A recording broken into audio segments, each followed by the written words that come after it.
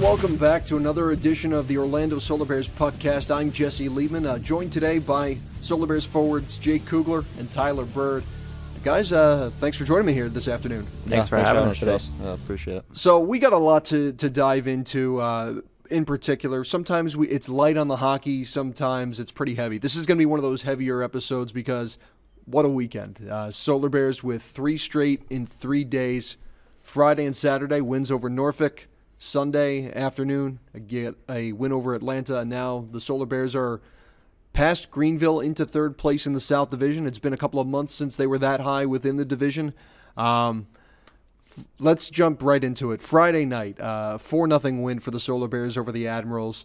What did you guys see out of that game that led to the win?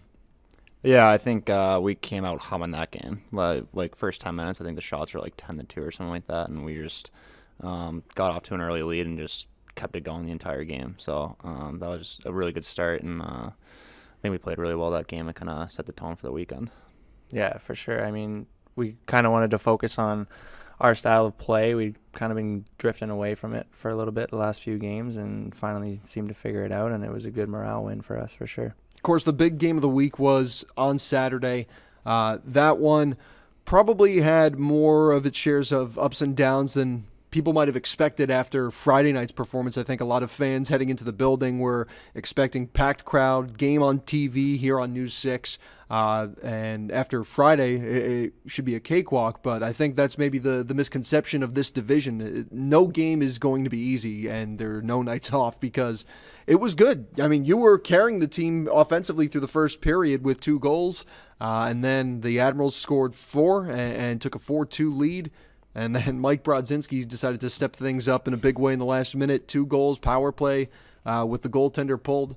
And then Taylor Camerata winging in overtime. I mean, just walk us through all of those ups and downs because I think that was the best way to describe it would be an emotional roller coaster. That's the perfect way to describe it, I think. And, you know, it's funny you say that because it was one of the things that Jake said before the game was, you know, we got the first one, but don't take these guys lightly because it's happened before where, you know, they come back the next night and they've clobbered us.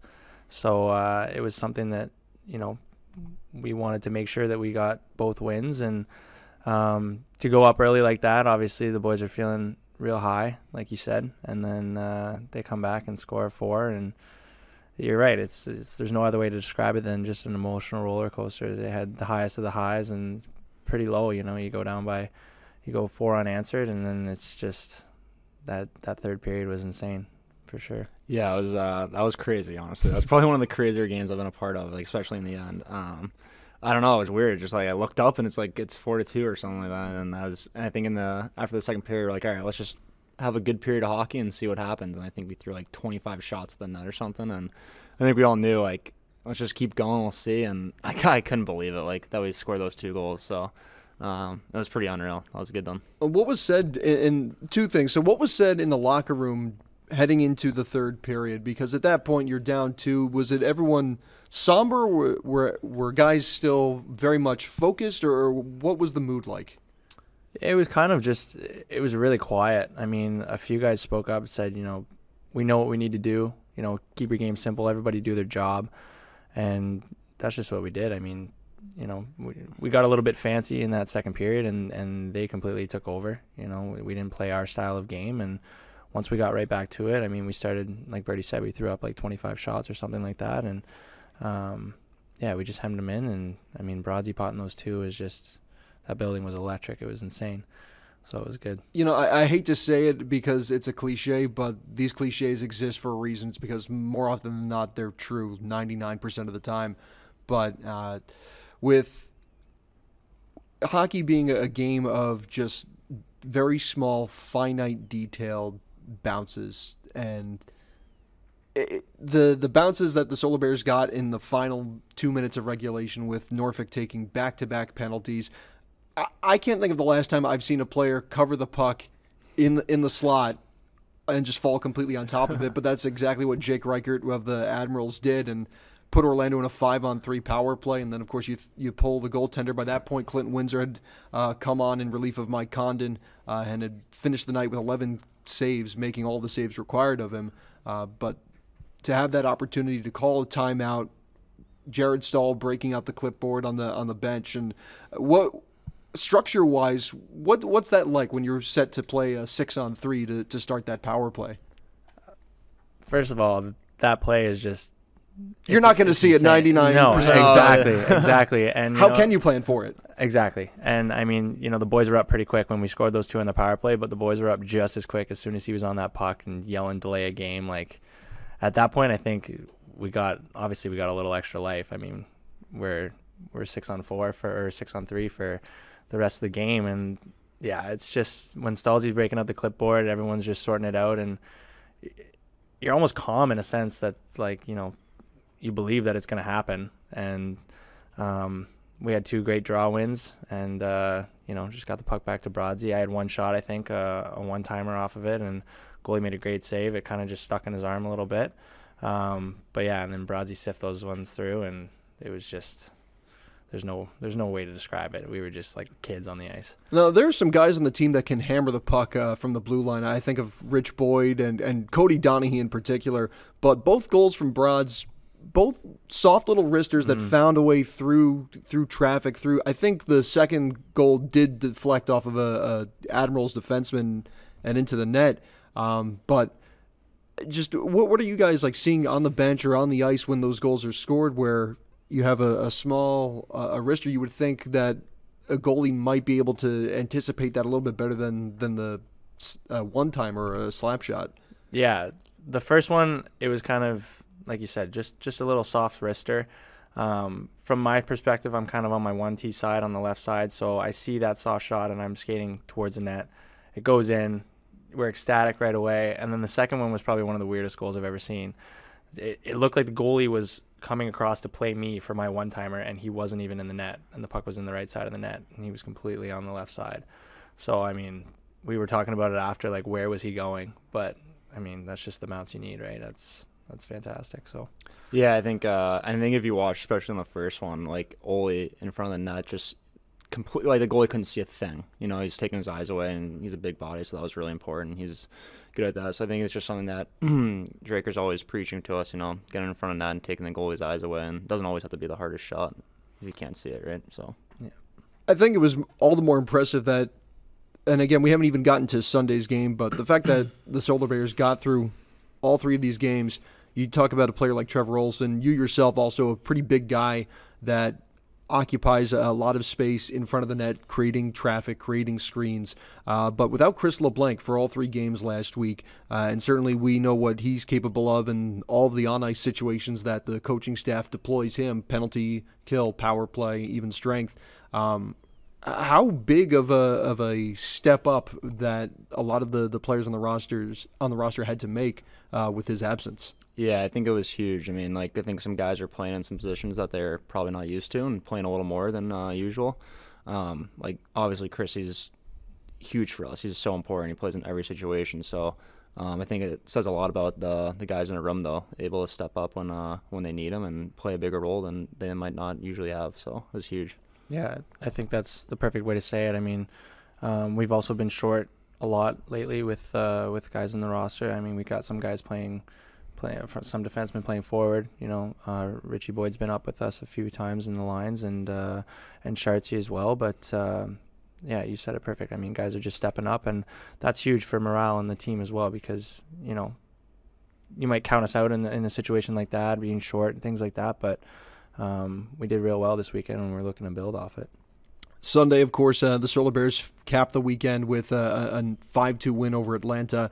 And again, back-to-back games, Saturday night and into Sunday afternoon, down at the end of 2 periods of play. And in both games, somehow, some way, the Solar Bears managed to reel off a couple of goals. And in this case, on Sunday, coming away with a regulation win.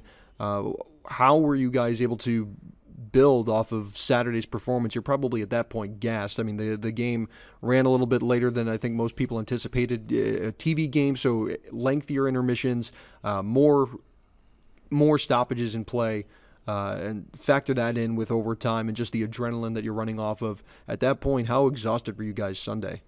Oh, gassed, absolutely gassed. I mean, in warm-ups, for myself, I was kind of fighting it, and I was going a little extra harder in warm-ups, get the legs going, but in a situation like that, I think, the more exhausted you are, the more simple you have to be, and that's kind of what Drake preached, is simplicity in our game and being predictable to one another.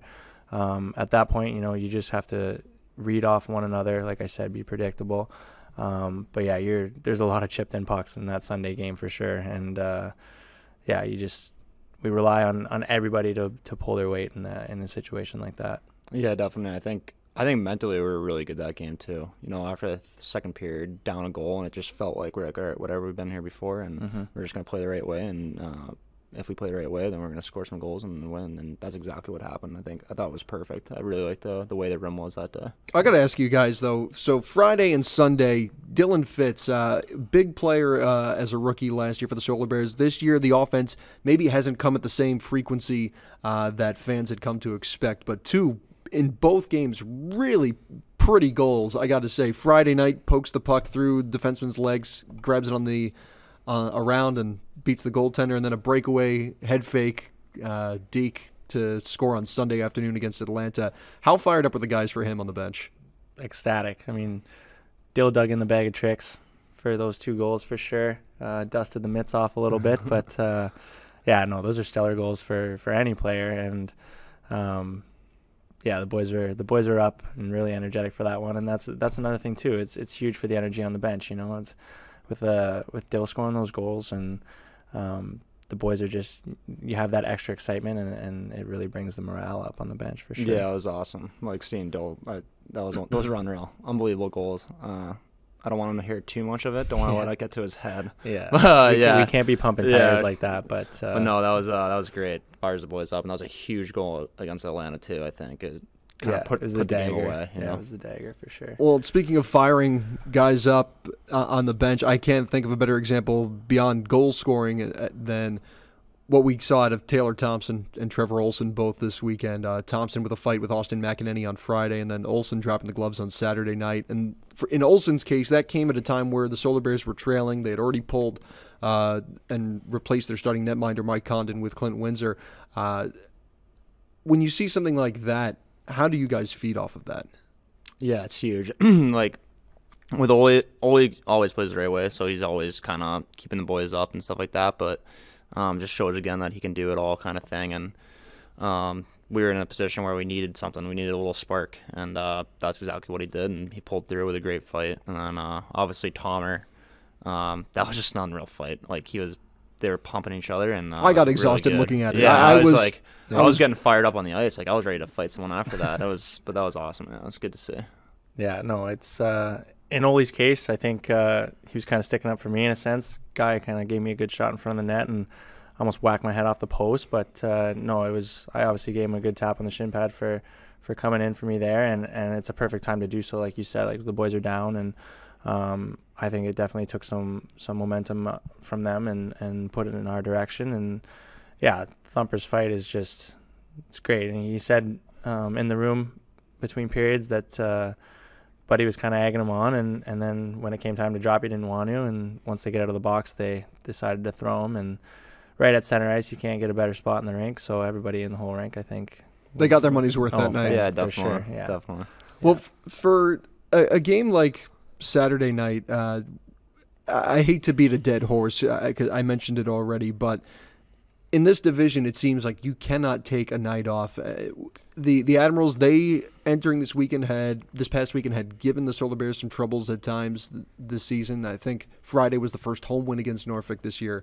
To get 2 back-to-back certainly helps things, but you look at a team like South Carolina. Orlando's gotten some wins against the Stingrays this year, but I think it's very clear that they're probably the team to beat in the division, maybe even the league altogether.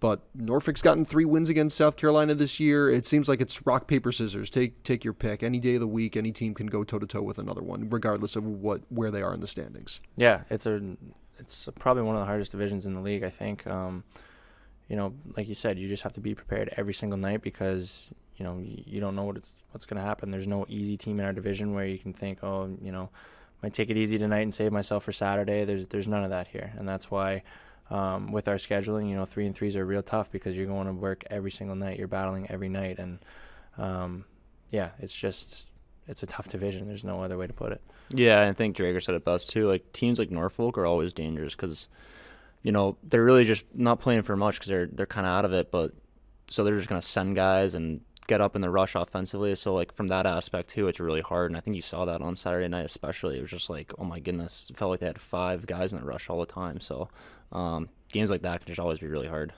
Well, we've got a couple of games coming up this week. Solar Bears heading out on the road. Beginning Wednesday, they head down to Estero, then up to Atlanta for a Friday rematch. Saturday in Jacksonville, back home against Norfolk on Sunday. At the end of Sunday's game, as the horn sounded, it got a little interesting, though. What exactly transpired there as the Solar Bears were preparing to celebrate at center ice, as they always do after a home win, but something seemed to kind of develop. I didn't happen to see what exactly sparked it off. Was it just tempers getting the best of Atlanta and Orlando, or what did you guys see out there? From what I saw, Drap kind of ended the period with the puck, and Buddy took a late run at him. And I mean, you're down 5-2. You can't be doing that at the end of the game. I didn't catch the initial scuffle because I was with Clint at the crease, but from what I heard, it was Buddy taking a late run at Draps, and then Ole coming in to kind of say, hey, get out of here. Enough. Exactly. And I'm going to be honest with you, the guy that was in the scruff, I hadn't seen him all night. I think that was his first shift of the game, to be honest. So yeah, the boys were kind of giving him the business about that. But it's at that point you got to let it go. Yeah, I don't know. It was just like, I don't know what the guy was doing. But yeah, throwing kind of elbows at Drafts at the end of the game and kind of unnecessary. Yeah, definitely unnecessary. Game's over, but whatever. We'll see him this weekend, so it's fine. Think that'll carry over, or by that point you guys will probably have played a few games. I'm sure Atlanta's got a couple of games before then, so yeah, I'm sure it might carry over. We'll be focused. We know what the tasks at hand and stay out of it, and I think we're good at that stuff. Keeping them out there and not getting into extra stuff that we don't need to. 2 more things hockey focused that I want to go into, kind of leapfrogging all around this past weekend's games. But obviously Saturday night with the overtime winner, Taylor Camerata getting the OT winner. I think it's his 3rd game winner since he got picked up last month. So, I mean, just what has he brought to the club? Yeah, a lot of skill. This weekend was my first time playing with him actually on a line, so that was really nice. And he just a lot of skill, really good with the puck. And I kind of learned you always got to be ready for it because he can find you in spots where you don't think you're going to get it. So just super skilled offensively, and he's been a really nice addition for us, definitely. Yeah, and he's not the biggest guy. He'll be the first one to admit that, but he's fantastic at just drawing guys to him and getting one of our players open. He'll suck 2 guys to him and then sift it through, and like Bertie said, you don't even think you're getting the puck, and then all of a sudden it's on your tape. And not only that, he does the right things. He blocks shots. He'll get in the corner, and he's just been a great asset for us, in the room and on the ice. And we're really happy to have him. Well, the big news after all the wins that piled up this weekend, earlier this week it was announced Zachary Fucali choosing to continue his playing career overseas in Germany. And Clint Windsor for much of the first half of this season, 2/3 of the season, have been a pretty effective 1-2 punch in goal. Right now, as it stands, the goaltending situation for the Solar Bears is Windsor and Mike Condon, who is looking to, on an NHL contract with the Tampa Bay Lightning, acquired from Ottawa during the offseason. He's looking to rediscover, I guess, his game, if you will, and get back to playing at that high level. For the foreseeable future, all things being what they are, where do you guys feel the goaltending situation is going forward? I mean, I'm pretty confident in it. I was confident with Fuchs and Clinty for sure. Good for Fuchs on getting that opportunity, and I think he deserves it. He's got a pretty good resume over there already, as he's played 3 Spengler Cups and just won the last one. So wish him nothing but the best. Obviously, he was my roommate as well. So, but yeah, no, definitely confident. I mean, Clint's been hot, as we've seen, and Kondo is just working. He's working hard every day. Like you said, he's trying to rediscover his game, and coming off an injury is always tough. You don't want to. It's always in the back of your mind. I don't want to do it again and things like that. So. He's been great. I mean, he's hard to score on in practice, and he's just doing the little things right every day. So I'm pretty confident in our duo for sure. I think the one thing that stuck out to me Saturday night after the game, we had Michael Brodzinski with the 2 goals in the third period, really saving that game for Orlando. But he was quick to point out almost immediately that he had felt that the team had at times let Condon down during the second period in particular.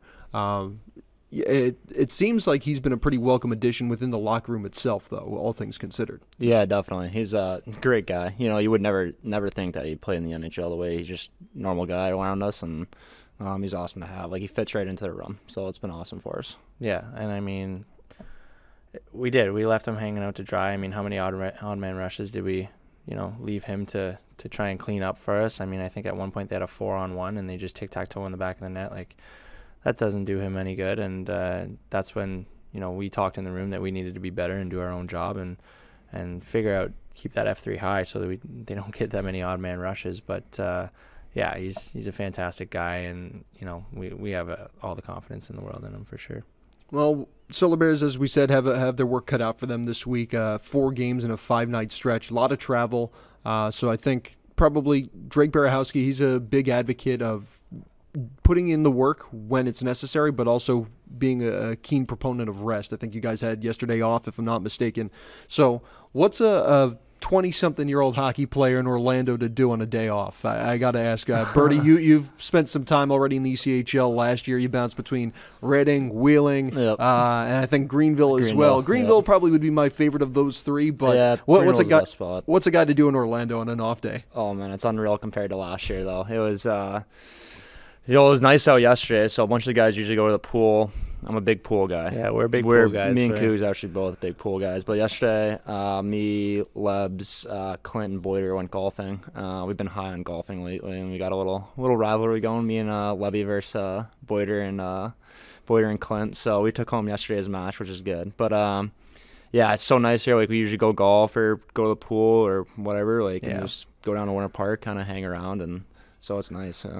Definitely a lot of pool dates. I mean, I'll give him a text, he'll give me a text, and sometimes it's just him and I out there all day, and we'll just roast like lobsters. But yeah, I mean, I don't have a car here, so it's, I'm kind of limited on what I can do, but I love the pool, so I could sit out on a beach all day and just roast it. But yeah, that's about what I do around here. Getting any yoga classes at the RDV?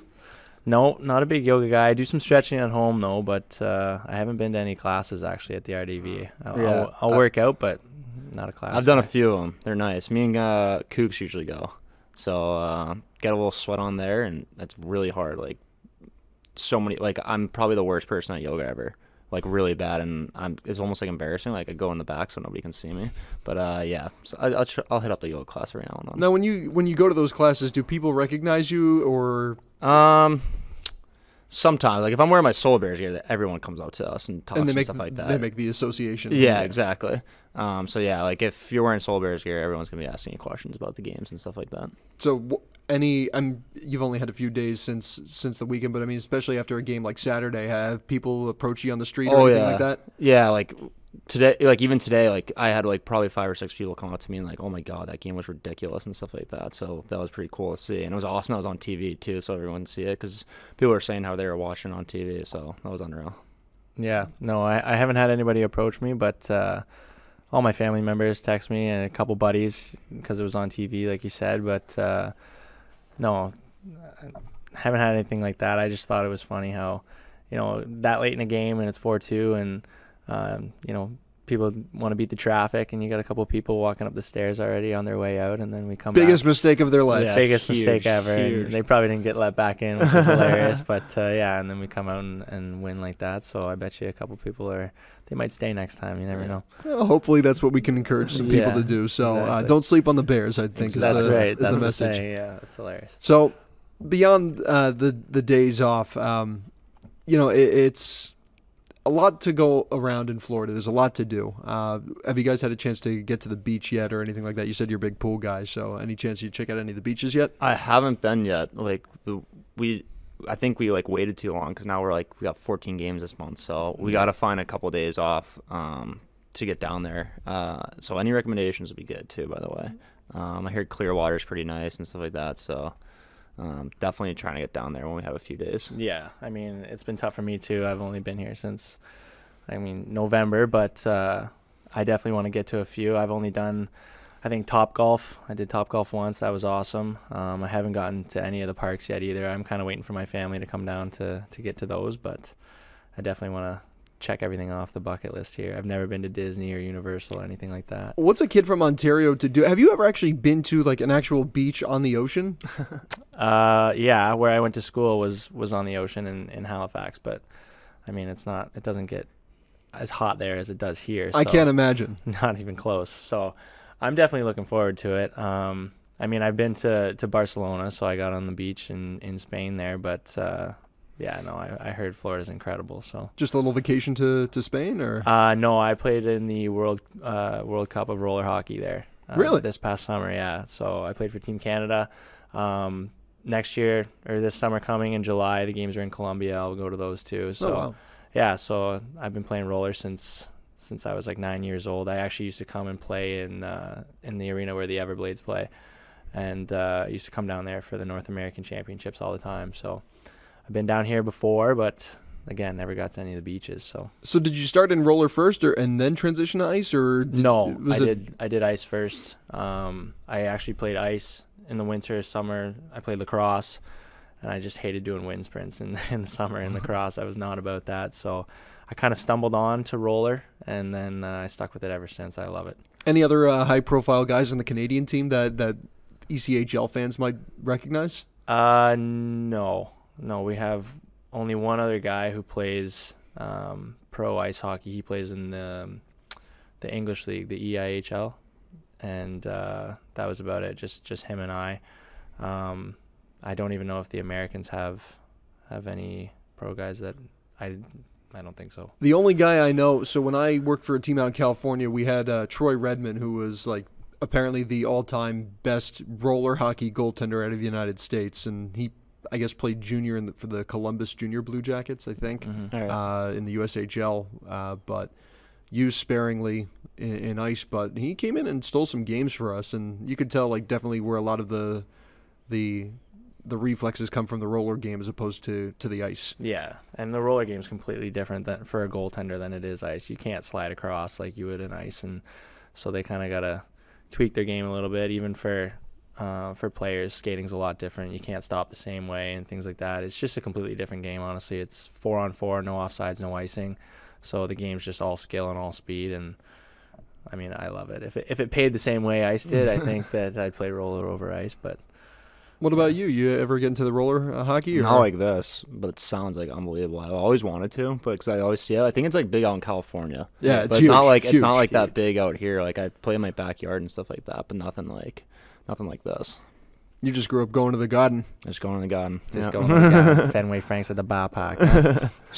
So beyond all the stuff that there is to do, the one thing that I've been here, this is my 5th year in Orlando, I've never been to Daytona. The beach, but more specifically, timeliness, the raceway, and Yeah. obviously yesterday was the Daytona 500. A lot of drama at the end from what I saw, and certainly it's probably a good thing. I don't know if you guys have Yeah, been I saw following that, along, yeah. but That's crazy. with Ryan Newman, I mean, I don't get how he survived that, but Yeah, that was pretty scary. someone was definitely watching over him that night. Yeah, Absolutely. Yeah, we were talking about it today, and we were kind of disappointed because the race was yesterday. We had the day off, but it was rain delayed, so it would have been on Sunday originally. Sunday. Yeah, exactly. So, I mean, it would have been awesome to go to, but yeah, that's scary, especially on the last lap, and you hate to see something like that. And we were just talking, what's different. Anybody in a regular car, obviously, they're not built the way the NASCAR cars are, but there's no chance that you're surviving that crash. But thankfully he is, and he's in not great condition, but he's alive, so that's great. Right. So, I mean, with all that said, I mean, what do you guys know of NASCAR? My experience is none. I lived in California. They have drag racing out there. It's big. I never quite understood, okay, you're just going in a straight line. It's literally half a mile just down a road. Okay, great. But at least with NASCAR, there's some strategy to it, it Yeah. seems. I literally have zero experience. Like, I don't know anything. My grandmother is a huge NASCAR fan. So I grew up watching NASCAR with her. My favorite driver was Jeff Gordon. I used to have all the Hot Wheels cars and just zip those around her living room floor. But, yeah, no, it's fun. And, it was something that I would never have been into unless she was. And her and I would just watch races and cheer for Jeff. And we wouldn't drink Coke because Jeff had the Pepsi car. And That's pretty funny. yeah, so it was just things like that. So I know she was watching yesterday, but yeah, it was fond memories for sure. So your grandmother, I'm assuming she's Canadian as well. So are there? She's actually American. Really? Yeah. Okay. So she's dual. So she's, I think she's from, her father was from New York, if I'm not mistaken.